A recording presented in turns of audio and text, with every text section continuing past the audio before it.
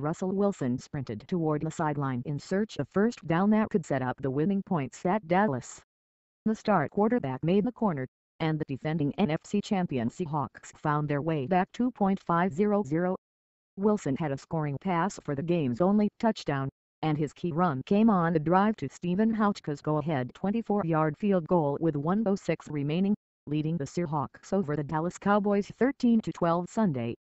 Seattle 4-4 improved to an NFL best 21-6 in games heading into the bye in its second straight win. The Seahawks will see NFC West leading Arizona in 2 weeks. The Cowboys 2-5 lost their fifth straight without Tony Romo and Des Bryant's return from a 5-game absence with a broken right foot. "It just feels good to finally finish," said Seattle linebacker Bruce Irvin, who had a key sack of backup Matt Castle on the Cowboys' final possession.